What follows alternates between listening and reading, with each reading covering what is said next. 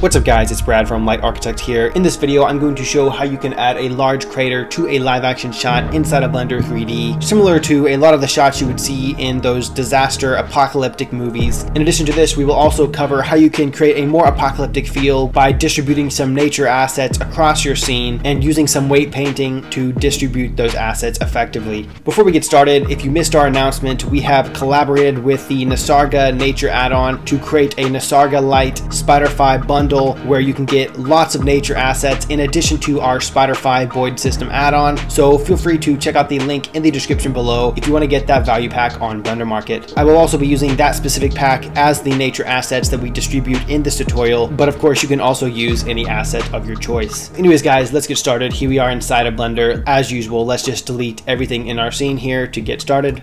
And I'm going to go to the Render Properties tab here. We'll switch to Cycles. And the first thing we're going to do for this tutorial is import some footage and track it so that the 3D camera in our Blender scene matches our live action footage, and we can integrate the CGI that we're adding into our live action world. So I'll just go up here to the plus checkbox and I'll go to Visual Effects and then Motion Tracking. And now, as you can see, a motion tracking tab will come up here, and I'll just click on open and navigate to our footage that we want to add to our scene here. And I just have this aerial shot here, so I'll just select it and open it. And now, as you can see here, we have our footage in this bottom panel here, and I'll go ahead and select set scene frames, and that's going to make our Blender scene have the same amount of frames that we have for our clip here. And in addition to that, I will also click on prefetch, which will just load all of our frames into Blender so that the video clip doesn't buffer. All right, so this is the shot that we're working with here, and what we're going to try to do is add a crater right past this bridge here. So it's a good idea to just scroll through your footage, get an idea of what's happening obviously, and now let's get to tracking our footage. And I've covered 3D tracking in detail in another video, but I'll try to do a basic overview for this tutorial as well. So in 3D tracking your footage, there are a lot of different ways you can do this, but the key is getting enough points in both the foreground of your shot and the background of your shot throughout the course of your shot. So one way you can do this is just by manually adding keyframes. So there are a lot of different settings you can change here. This shot is fairly controlled, so I don't think we need to increase the pattern or search size very much, but I will go here and just select blurry footage, and that's just going to increase our pattern size and search size a tiny bit, which might help us get a little bit more accurate track. So we'll use those settings, and what we can do if you want to do this manually and your shot is particularly difficult, you can just find points of contrast in your scene here, maybe like this dry spot in our riverbed here, and just click, and then as you can see here, this is your tracking point, and then of course you can just track throughout your scene here, and that point will stay on that specific point in your scene. And then you just do that a whole bunch of times all over your footage in both the foreground and background, and you should have a pretty good track, making sure that you have at least 8 tracking points throughout your entire footage that the computer can utilize to give you a 3D recreation of your camera. But this can be a little bit tedious, and since this shot is pretty stable, what I'm going to do instead is I'm going to use the detect features option, which as you can see here, if I go to the beginning of the clip, I could just click on detect features, and Blender is just going to choose a bunch of different points of contrast around the scene for me, and then I can just go to, under the track settings, I can just track forward with these tracking points, and then I can go click on one frame back from the end of our scene, click on detect features again, then track this one backwards. And you can see that there's going to be some errors here in some of our tracking data, but don't worry, we're going to clean up our track later. Alright, and now Blender has gone through our points from the end of our shot. And then I might also go to the middle of our scene here, just do one more detect features, select detect features one more time at the middle of our shot, and then I'll track this one forward. Then go back to the middle of our shot and then track it backwards as well.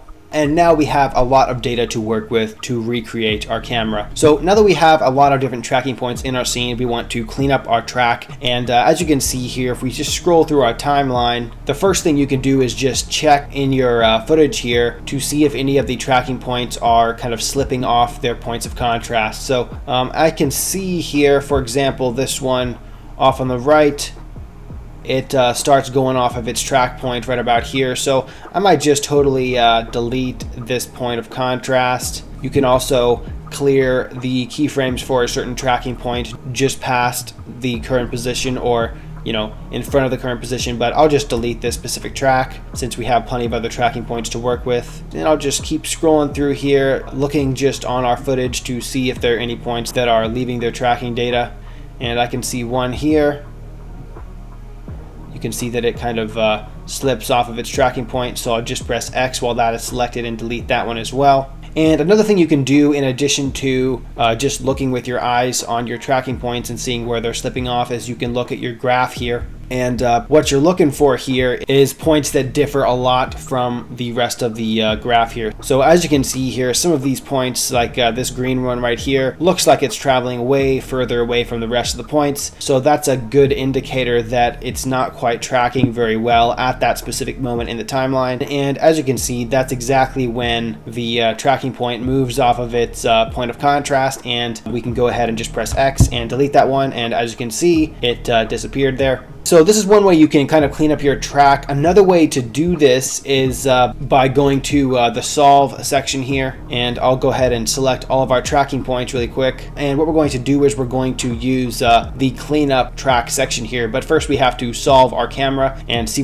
if it gives us a big error. So under the solve panel, I want to do a few things here before we click on solve camera motion. First, I can choose our keyframes here, keyframe A and keyframe B. What we want to choose here is 2 keyframes where the camera moves quite a bit, and for this shot the camera is pretty consistent in its movement, so frame 1 to frame 30 should be pretty good. I'll leave that at its default, but for example, if the camera didn't move from frame 1 to frame 30 and then all of a sudden the camera moves around quite a bit from frame 30 to frame 60, then maybe you want to change keyframe A and keyframe B to frame 30 and 60. So I'll just leave this at its default for now. I also want to refine our focal length K1 and K2, and if you have your lens data as well as your camera data, you don't necessarily need to do this because you can plug your camera data into the camera settings here on this right side. However, I just downloaded this shot online, so I don't really know all the camera data, so I'm going to have Blender guess the focal length and the optical qualities of our camera using its refine tool here. And you can also refine other elements as well, but I found that this focal length K1, K2 is pretty good. You can also click on the keyframe option here just so Blender can guess your keyframe A and keyframe B, which is not a bad option as well. And now I'll just click on solve camera motion, and Blender is going to go through all of our frames and solve our camera. And now as you can see here, we have a solve error of 38.13 pixels, which is not good at all. You want it at least under 5 for a good track, but I'd shoot for under 2 because then that's a really solid track. But 38 is definitely not going to be good enough. So what we can do here is we can clean up our track through our cleanup tab here, in addition to, of course, just going through and manually deleting some of the tracks. So I'll just go back to track here, and I'll start cleaning it up some manually. This one right here looks a little bit off, so I'll just delete that one. And this one right here is a little off as well. You can start selecting some of these via the graph here as well. As you can see here, this one's sliding off. Delete that one. We got one sliding here. Delete that one. Got some more sliding here. And it's generally pretty easy to see once they're off the graph. This one right here is sliding a bit. Delete it. And actually a bunch of these points end up slipping once the bridge crosses over. So I'll just go ahead and clear the keyframes before. Alright, this is looking pretty good. Now let's go ahead and try to track our shot one more time. Select all of our tracking data here. Go to solve camera motion. And now as you can see here, got a solve error of 2.76, which is pretty solid. Now what we can do here is see if we can get this a little bit lower. We can go to clean tracks if you want to try to refine reprojection errors of a certain value or below. So for example, if we set up our clean tracks to select anything with a reprojection error of 6 or above, you can see that these tracks have a reprojection error of 6 or above, so we can delete these. And you can solve camera motion again. It's probably going to be now even lower than 2.01. And there you go, now we got 1.38. Now let's go ahead and set up our scene inside of the 3D world. So now what I want to do is I want to first, under our right panel here in the 3D view, I want to press Shift A. Going to go ahead and add a camera to our scene, just so we can attach our 3D tracking data to this camera. Then what we can do here is under the scene setup option under solve, we can press set as background, which is going to set up our tracking scene so that this video footage will be our background for our camera. And then I also want to do some things with orientation here. So I want to set the origin of our scene, which is kind of where the camera is going to point at generally. So since I want to add our crater to this part of the footage, I'm going to go ahead and just select maybe this point right here, and then click on set origin, and now the point of 0, 0, 0 in our 3D scene will be this point in our world. And then also what we can do is create a floor for our scene. So I'll just choose 3 points that will be kind of the floor for the 3D world here. Probably something like these 3, so 1, 2, 3, and then I'll click on floor. And now when we click on setup tracking scene here, as you can see here on the top right, we have a nice ground plane, which will be our shadow catcher, as well as a cube as a placeholder for any CG stuff that we're going to add to our scene, right where our floor would be. The ground plane here is going to be in line with these 3 tracking points that we've added as the floor to our scene, which is perfect for adding CG elements. And yeah, this should be pretty good for our tracking portion of the tutorial. Now let's go to layout mode here. And now what we want to do is kind of position our ground plane to the riverbed in our scene. So I'll go ahead and just open up a side window here, go to View, Viewpoint, Camera. And now as you can see here, this is our 3D tracked camera. If we play through it, you can see the 3D tracking geometry and the tracking points are stuck on our scene. And our cube here is kind of around our camera, which is not what we want, but it gives you an idea of how the camera is moving throughout 3D space. So now let's go ahead and set up our ground plane to be the geometry of our riverbed here. So I'm going to go ahead and select our cube and just delete it. And what we're going to do is we're going to select our ground plane here. And as you can see in our right panel here under our collection tab here, we have 2 different collections here. One is our foreground collection and one is our background collection. And I'll go into more detail in this in a bit, but pretty much anything that you want to add on top of your scene should go in this foreground collection, and this background collection is just for your shadow catcher object. So in this case, it's just the ground plane here that will only render your shadows. And as you can see here, as the ground is selected, we'll go to object properties here and go to visibility, and you can see that it's a shadow catcher. And also by clicking setup tracking scene in your motion tracking process like we did earlier, it's going to create another view layer called background, which is going to, if you turn on all of your restriction toggles here, you can see that with the background view layer selected, you're going to have a foreground that only renders the indirect lighting. In other words, is only going to accept shadows from this foreground layer that will create them on top of your background layer. And then of course your background layer includes your ground that is a shadow catcher only. And then for your foreground view layer, as you can see here, your background is set as a holdout layer. So in other words, the ground plane here or anything under this background layer is going to hide anything below it as kind of a mask, which is going to help you composite your CGI into your live action. This is a little bit confusing. View layers is not something I've totally got my head around, but pretty much how this works is when you're compositing your different elements together, you'll have 2 different view layers in your compositor that will be rendered out in different ways depending on the settings you have for both the foreground and the background in each view layer. So I know that's kind of confusing, but don't worry, if you follow along with this tutorial, everything should make sense. But just keep in mind that we have 2 view layers going here, and as long as you follow the steps in the compositing tab, everything should be already set up for you in a way that already integrates your CG into your live action. So just follow along and you should be good. So yeah, let's go ahead and select our ground plane here. I'm going to subdivide our plane here a few times. So I'll just go to edit mode, edge, subdivide, maybe just do it like 10 times. We might do it again later.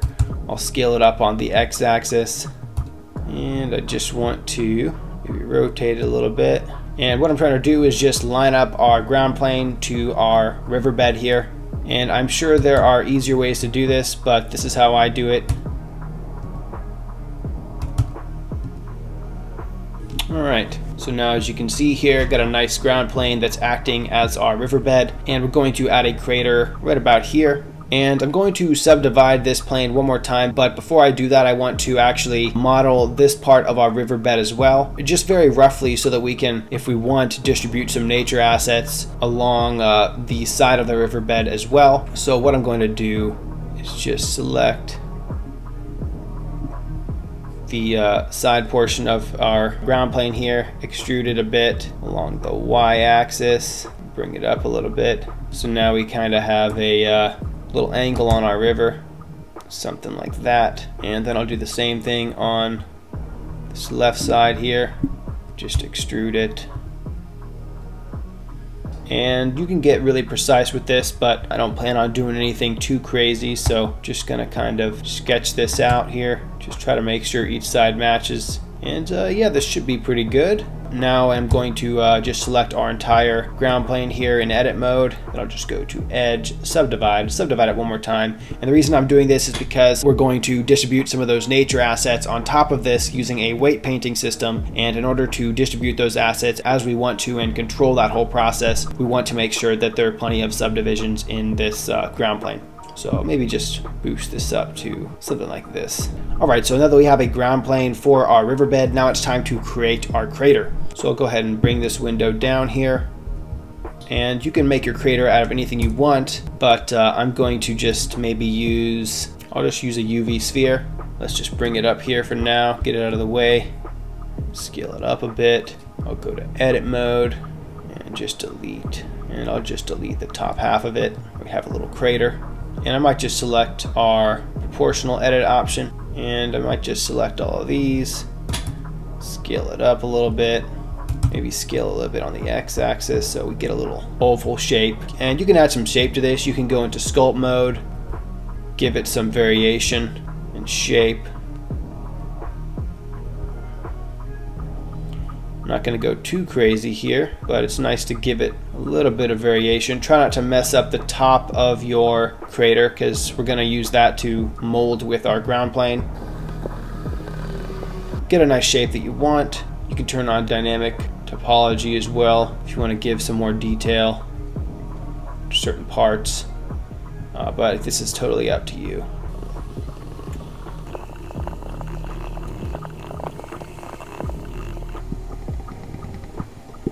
Alright, so this should be pretty good. Again, try to leave the top part of your crater fairly intact. Now I'll go back to object mode. And as you can see here, our sphere that we've added as our crater is in our background collection, which is not what we want. So let's go ahead and move it to our foreground collection. And I'm also just going to rename it crater. And now let's go ahead and place our crater in our scene. So I'll just bring it down here, place it under our riverbed. Just eyeballing it here for now anyway. Scale it down. Alright, something like this should be pretty good. Now we want it to just be a little bit, pretty much right on our background ground plane.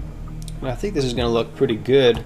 Yeah, we'll go with this. So now what we want to do, now that we've placed our crater, is actually use a Boolean modifier to cut out this portion of our ground plane so that our ground plane doesn't hide our crater. And even though our ground plane is our shadow catcher only layer, as you can see here on our foreground layer settings, holdout is also enabled on this layer. So what that means is it's going to hide anything below it, which obviously is not good since our crater is right below it. So what we want to do is we want to just use our crater data to cut out a portion of our ground plane here using a Boolean modifier. So I'll just select our ground plane here. I'll go to modifiers and we'll add a Boolean modifier, and we'll select our crater here.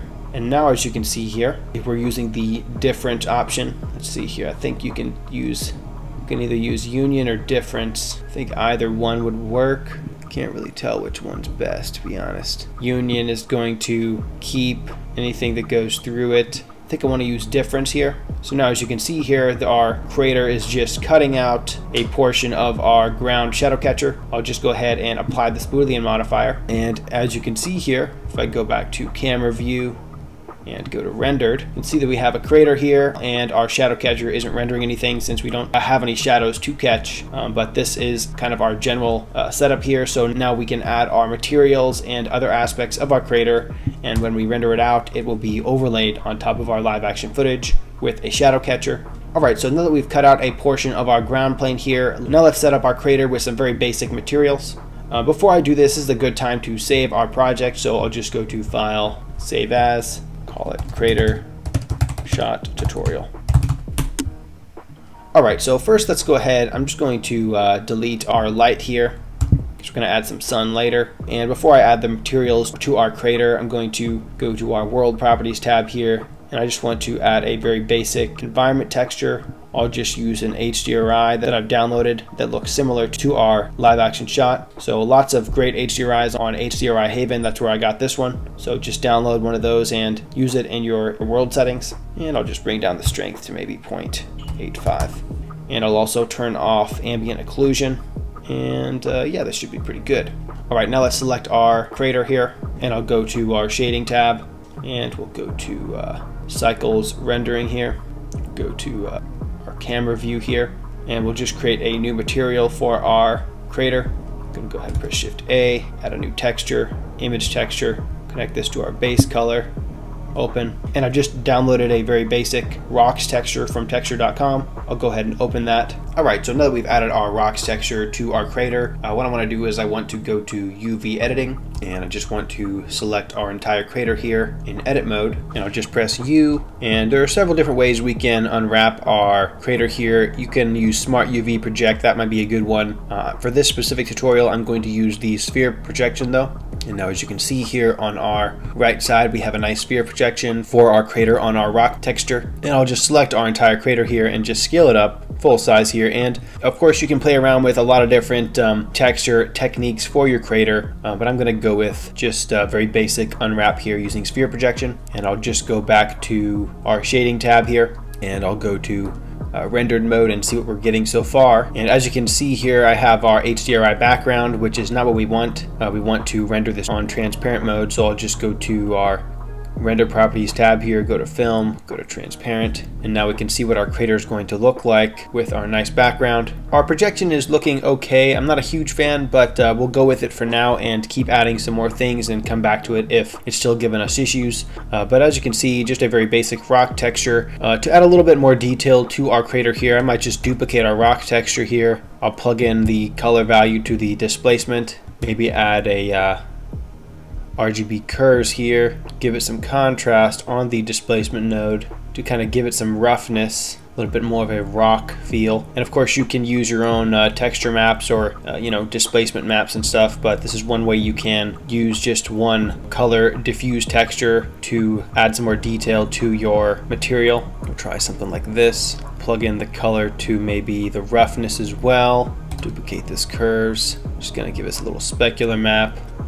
Just give it a little bit of contrast there, and maybe bring up the metallic a bit. Just gives us a nice little shiny feel. Might increase that a little more. And now as you can see, now we're getting a nice rocky look. You can see that the dark points are looking like they're almost a little bit damp, like they're in the earth here. Might increase that a bit more. And this is looking pretty cool in my opinion. Not the perfect way to create a material obviously, but I think it'll work for the sake of this tutorial. But feel free to play around with your own materials there. We're gonna go with this for now. As you can see, we're getting a little bit of overlap here with our ground, so I might bring down our crater a little bit. Now our crater is totally on the ground here. And one thing I might do in looking back in retrospect is maybe add a little bit of variation in the edge of our crater where the crater is around our ground. As you can see, it's perfectly circular here, which is not obviously as you would see in real life in nature, but we're going to keep rolling with it here and add some more variation to hopefully create a little bit more realism. But this is looking pretty good. As you can see here, if I go to rendered mode, I'll change our render samples to 32. Then go to layout mode. If you look at our shot here, we've already added an HDRI for our environmental lighting, but we do have some pretty hard shadows here going on. Our sun for the scene is actually off to the left of our camera here in the background, a little bit of a side light, so I might just press Shift A. We'll add a light, add a sunlight, and we'll just put this off to the side here. Just rotate it over, something like this, and just try to match that environmental lighting to the rest of our scene. And then I will go to our lighting tab here, increase the strength to maybe 10, change the color to something slightly warmer. And now as you can see, if we go to rendered mode here, we're getting a little bit of environmental lighting that's kind of matching our live action shot in addition to our HDRI. So something to play around with. It's always important to match your CG lighting to your live action shot when you're combining the elements together. All right, so this is looking like a pretty nice crater here so far. Now what we're going to do is we're actually going to add some nature assets on a particle system to create some nature growing within the crater here. So go back to solid mode here, and now what I want to do, I'll go ahead and select our foreground collection. I'll open up our Nisarga Light tab here. As I mentioned, we have an add-on pack available with all these nature assets. You got all sorts of different nature assets here. We're going to be using some trees as well as some bushes and grass, but first we'll start off maybe with some bushes here. And as you can see here, lots of different bushes to choose from. Might try something like this fern here, like it's growing in our crater. So I'll select that in our add-on panel. I'll select make editable so that it comes into our scene and we can move it around and edit some of the materials if we want to. Then I'll just click on add Nisarga asset, and as you can see here, a nice little nature asset comes into the center of your scene. Let's go ahead and press M. I'll add it to a new collection. We'll call it nature. Press OK, and we'll move our nature collection to our foreground, so that's in our foreground collection. And I will just maybe scale this specific asset down, and we're going to be distributing these across a particle system, so we're not going to be placing them specifically in the crater here, but I might place a few on the edge of our crater here just to blend in our crater to the rest of the live action shot. So since our crater is so circular, it might be nice to add some nature to hide that theme a little bit. So I'll just place that one there for now, and now let's select our crater. I'll go to our particle system tab here, add a new particle system, make it a hair particle system, and we'll select the advanced option. And under render, we'll change the render as to collection. Then we'll go to instance collection nature. And now as you can see here, we're getting a bunch of nature assets on top of our crater here. And the reason it's going on the outside of our crater here and not inside the crater is because our normals are flipped. So what we can do here is you can either change your normal setting here to negative, or we can actually flip the normals on our crater here. So before I do that, I'll just kind of go to viewport display here and bring down the amount displayed here to 5% for our particle system so we can work a bit faster. And I'll just go to edit mode really quick here, and I think, let's see here, under mesh we can go to normals and we can flip them. And now if we go back to object mode, you can see that your nature assets will be on the inside of your crater here instead of the outside like they were before, which is just perfect. And now I can go to viewport display. I'll increase our viewport display to maybe 20%. And now let's adjust some of these particle settings to distribute this nature asset inside of our crater here. So one thing I like to do when I'm working with particle systems is change the scale of the particles as well as the scale randomness. So I'll increase the scale randomness to maybe 0.7, just going to add some variation in our assets. And then I'll increase the scale to maybe 0.15. which is not bad. Then I'll also select the rotation option, and we will increase the randomize phase, and then I'll increase the randomize phase to just add some variation between it from asset to asset, which will make it a lot more organic. And yeah, this is looking pretty good. Now let's add a few more assets to our nature collection so that it's not just one asset being distributed inside of our crater here. I'll go ahead and go back to our Nisarga Light tab here, and this time we'll maybe use maybe trees. Got lots of trees to choose from. Might be cool to have some of these trees growing up in our crater. For example, one of these mangroves. This mangrove has lots of roots on it, so it might be cool to have them inside of our crater. So we'll just try it out. Click on Add Nisarga Asset, and as you can see here, another great asset. Scale it down. We'll press M, we'll move it to our foreground nature collection. So now automatically it's already in our particle system as well, and we just need to find a place for this singular asset here. Maybe I'll just place it alongside our crater here. All right, something like that for now. Now we have both our tree asset as well as our kind of fern asset here distributed on that particle system. And yeah, let's give this a test render and see what we're getting so far. So I'll just go to render and render image, and let's see what we get. All right, so this is our test render so far, and it's looking pretty nice here. As you can see here, some roots coming up from our tree roots in our particle system. So we might need to clean that up a little bit, but generally looking pretty good. I think the sun is a little bit bright as well, but in my opinion, the main thing that's a little bit off about the scene, other than some kind of basic compositing with some atmospheres and stuff like that we can add later, is just the general seam along our edge here. So what we're going to do is we're going to, after we kind of clean up our roots here and maybe scale down our tree so it's not quite as prevalent on the right side here, after we do that, what we're going to do is we're going to distribute some grass and other nature assets kind of on the top part of our crater here around the base of it to help blend everything together a little bit more seamlessly. So let's go ahead and just close our render view here, and I will go ahead and select our crater, or maybe I'll select our tree here really quick first and just scale this down a little bit so it's just not quite as prevalent of a root here. And I'll go to the crater particle settings here as well and just maybe decrease the scale a little bit to 0.13. Try that out, and yeah, this should be pretty good. I'll go to our sun, grab our sun, move it to our foreground layer, and now let's select our background ground plane here. I'll press Shift D and duplicate it, and we'll move this one up to our foreground layer, and we're going to call this layer grass ground.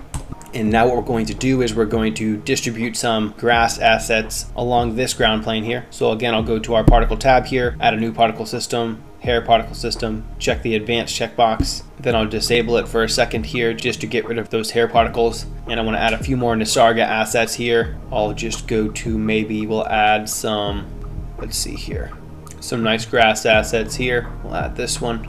Scale it down, and then I'll press M. I'll move this to a new collection. We'll call it grass assets. Press OK, and we'll move this collection to our foreground layer, and we'll add a few more Nisarga assets here. And you can use any nature assets you want, but I'm just using these specific ones. Maybe I'll try some bushes. Here's some nice bushes. We'll try some of these. Ocotilo, click on that one, add that to the scene, scale it down, press M, move it to our grass asset collection. Then I'll choose one more asset here. Let's see. We'll use this one, Tamarix Gallica. Select that, add it, scale it down. I'm feeling that's gonna be a nice one. Again, I'll press M, move it to our grass asset collection, select our ground plane again, our grass ground plane, re-enable it in viewport, scroll down here to render as collection, instance collection. I'll change it to grass assets. And now as you can see here, we got a bunch of these grass assets distributed across the plane here. They're a little bit small right now, and also we want to distribute them only around our crater here. So we'll do that in a second here, but first I want to add some random rotation to our assets. So I'll go here, I'll check the rotation checkbox, adjust our phase a little bit of the rotation, and then I'll increase the randomized phase a little bit. Alright, so this should be pretty good for now. I'll also increase the scale of these real quick. Maybe we'll try 0.08. Alright, something like that is pretty good. And I also want to make sure to deselect show emitter, because we don't actually want the ground plane that's containing these assets to show, because we want the ground plane that's under our background layer to be rendered as a shadow catcher. And if we enable this one as well, it's just going to create a shadow across our whole shadow catcher. And the only thing we want to render from this grass ground system is the actual assets that are distributed across the system, but not the actual plane itself. So I'll deselect our show emitter option. And also under our object properties tab here, we want to make sure that it's not a shadow catcher. And yeah, these should be the right visibility settings. I'll come back to it in a second after we do a test render, but this looks right. And yeah, now what we're going to do is use a weight painting technique so that our nature assets are only distributed around the base of our crater here. So first I'll go scroll down here. Since my computer's stuttering a little bit, I want to decrease the viewport display to 5%. Maybe we'll try 10%. Just so we have a little bit more speed here. And what we're going to do is we're going to go to weight paint mode here, and going to go to our object data properties. Gonna add a new vertex group. We'll call this grass. And now what we can do is we can draw a gradient over here really quick. So pretty much everything that's red is where your nature assets are gonna be. So now that we've added a gradient to this plane here, all the red is going to be where we distribute these nature assets. So what we want to do is actually take away the red from anywhere we don't want them distributed. So I'll go here to our weight brush here. I'll bring the weight down to 0. And then I'll just start taking away anywhere I don't want the nature assets. We literally only want them right by our crater. And this is the reason why we subdivided our plane so much earlier in the tutorial, was so that we can have this detail in our weight painting process. Try this out for now. Alright, so this is looking pretty good. Everything that's red is where we want our nature assets to be distributed. So this is looking good. I'll go back to our normal object mode here. Then I'll go to our particle system tab. And as you can see here, nothing has changed in our particle system yet. That's because we need to use our vertex group that we've just created in our particle system. So we'll go back to our particle system tab here under vertex groups. We'll go under the density option here and select grass. And now, as you can see here, our grass is only showing up where we've weight painted those values. Let's see what it looks like when we increase our viewport display. Try 50%. And yeah, as you can see here, lots more nature where that red portion of our weight painted vertex group is. I might increase the size of our nature assets a little bit as well. Do 0.15 maybe, something like this. And yeah, let's see what we're looking at in viewport mode here. Looking pretty nice. Might increase the scale randomness in our render settings here. Boost this up to 0.7, then also increase the scale once again to 0.18. And now let's maybe scroll up here, increase the number of nature assets, maybe to 1400. We'll try 2000. Boost it up quite a bit. I'll go ahead and save our project just in case something happens. This is looking pretty good. I think we're gonna have some nicely distributed assets here. Let's go to render image. Let's see what we're getting so far. Alright guys, so this is our second test render here, and it's looking pretty nice. As you can see here, we have our bridge here in the foreground that we need to actually mask out so these nature assets aren't overlaid on top of it, but generally looking pretty good. As you can see also, we have some of these nature assets on our ground plane going a little bit sideways here, which is not what we want, and I do need to adjust the lighting a bit as well. So let's go ahead and do that and do a final test render before we export our passes for compositing. So I'll go ahead and close this window here and go back to layout, and I've noticed that we have two empties in our background layer which are causing some issues, so I'll go ahead and select those and delete them. And now I'll select our background ground plane here. And one thing we want to do for our ground plane for the background is actually add a material for it. It's important to add a material for the ground plane even though it's just rendering your shadows, because as you can see here under the object properties tab here, for your visibility, all of your ray visibility is going to be rendered even though it's still a shadow catcher, which means that the light will be bouncing off of this ground plane and actually lighting your nature assets from below, which will create more realistic lighting if this ground plane is of a similar color as the actual live action ground in the scene. So what we want to do is we want to go to the material settings here, add a new material for our ground plane, and then we just want to change the base color to maybe something brown here in the background so that that light doesn't bounce up back on our nature assets quite as harshly, and it creates a little bit more of a realistic environment for our live action scene. So this is looking pretty good here. Our scene is kind of busy here, so I might go to our motion tracking setup here and just disable those settings so we can see everything a bit nicer. And there's some empties in our scene here that I need to delete as well